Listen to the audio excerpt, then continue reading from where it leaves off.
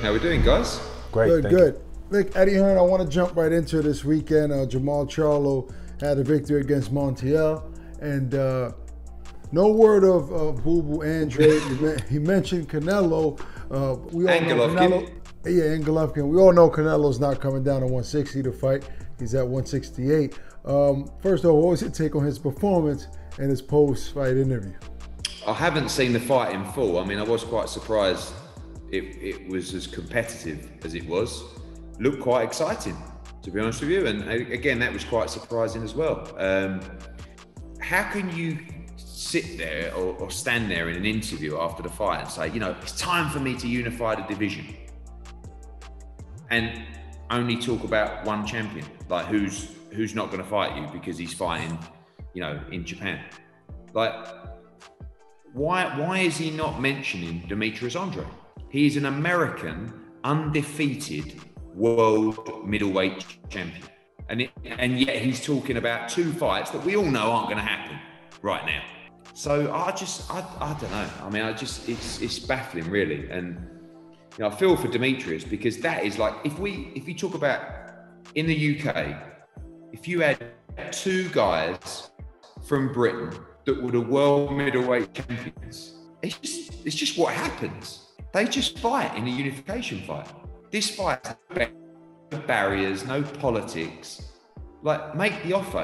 It's a pay-per-view fight for you guys on Fox. It's two American world champions in a middleweight unification. I don't know. I mean, this is a question you guys need to be asking them rather than a question I can ask them. But it's baffling. When given the chance, we definitely will ask. But what about Munguia? He also had a great performance this weekend. Yeah, but same thing, Barek.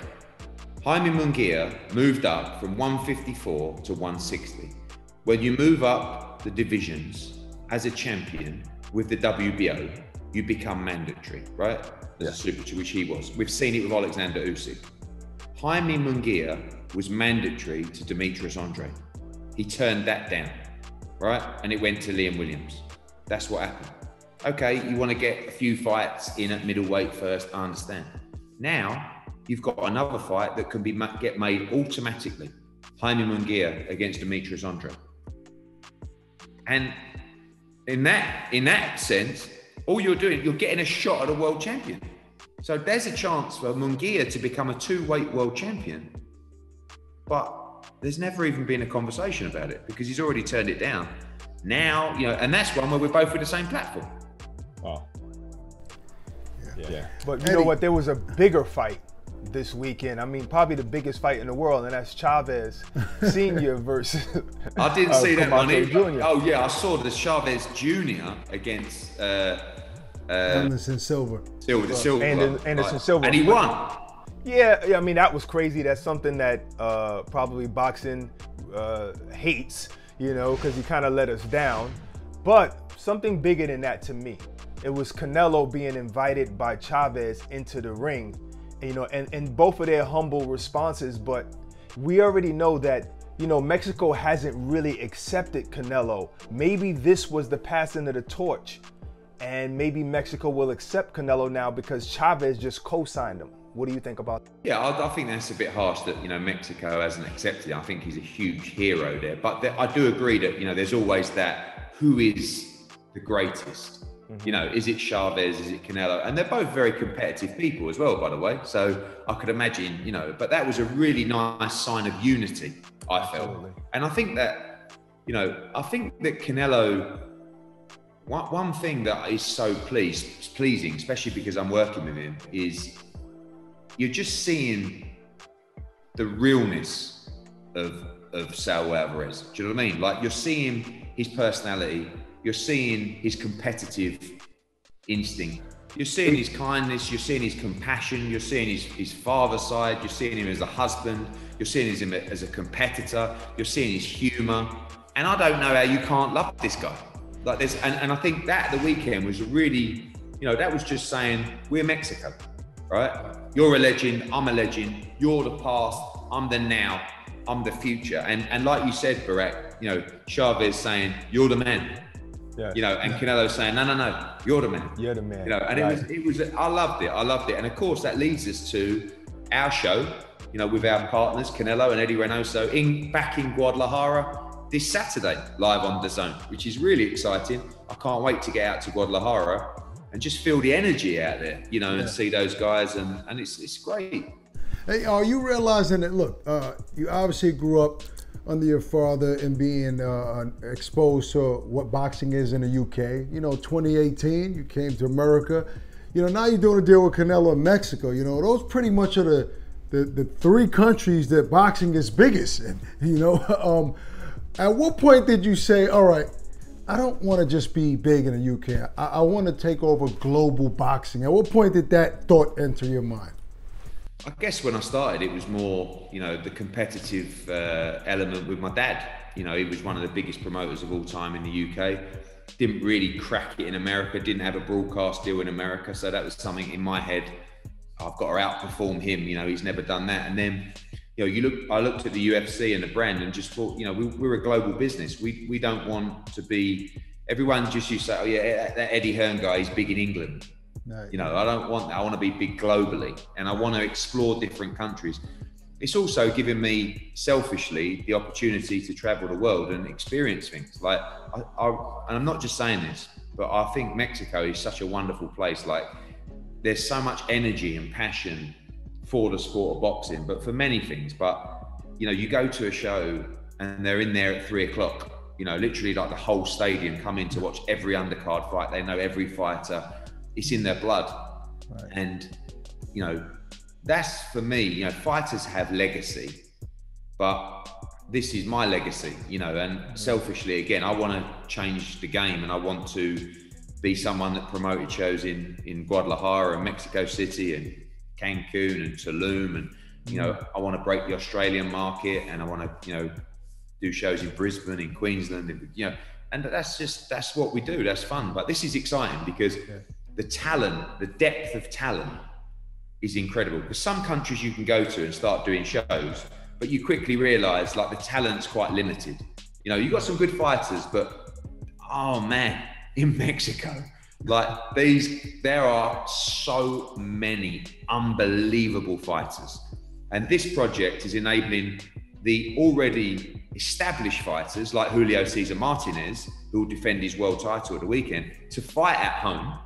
But it will also enable the young talent to get opportunities where they don't. Yeah, we've been having Mexicans come into our shows in the UK. They've been kicking our guys' butts, you know, like, and now they're going to get a chance to grow in their own country and to become stars in their own rights. And of course, this passage and this path will enable us to get the best talent in Mexico, to develop them with Canelo Promotions and Eddie Reynoso, and also to bring them to the US and bring them around the world and change their lives. Can you explain that deal that you have with Canelo? Yeah, so it's we're going to be doing a minimum of 4 shows in Mexico per year with him. The first year, actually, we're doing 4 shows in 6 months. So this is the first one on Saturday. Julio Cesar Martinez defending his WBC flyweight title against Joel Cordova, another Mexican. That's in Guadalajara. Then we'll be back there in August with another one. And then probably October after the sales fight, and then December. So keep it nice and busy. You know, as well, guys, like they match their guys tough. Like Eddie Reynoso's got, I think, 5 fighters on the card, and they're like, these guys are, I don't know, 15-0 or 16-0. I've looked at the other side, you know, the B side, and it's like 18-1, 17-0. Competitive fights. But that's their mentality. It's like, well, we want a war, we want fun, we want excitement. And if my guy don't win, he don't win. Has Canelo, I mean, what's the last conversation you and Canelo had about Caleb Plant in that fight? Is it really penciled in for September 19th, like people are saying? Yeah, we've now exchanged some numbers from our side. I'll see him on Wednesday to go through everything with him. Nothing's changed from the process of, you know, we'll have an offer from Dazn. I'm sure we'll have an offer from Fox. And then it's what everybody feels is best for the fighters. So no approach to Caleb Plant's team yet? Nothing sent over? No, some discussions both sides, but that's really the purpose of this week, to sit down and go through the financials and get things moving. Because after this week, you know, you're going to see Saul and Eddie Reynoso getting ready for camp, you know, heading back to San Diego. and preparing. So over the next week or so, they're going to want to know what's next, and you know, nothing's changed from all the teams that Caleb Plant is the one that everybody wants. Okay, so if Chavez Jr. comes to you and says, Eddie, I'd like to sign with Matchroom, what do you say? I think the only person Chavez Jr. could fight at the moment is me. I mean, like, I and that's a loss. Mate, no, it's definitely not a loss. I don't know. At this point, nothing would surprise me with Chavez Jr. I'm the safest comeback fight for Chavez Jr. Dude. Yeah, it was a wild one, wasn't it? I mean, you know. We had Michael Hunter on, Eddie, and according to him, he feels like Anthony Joshua will be easy work for Alexander Usyk.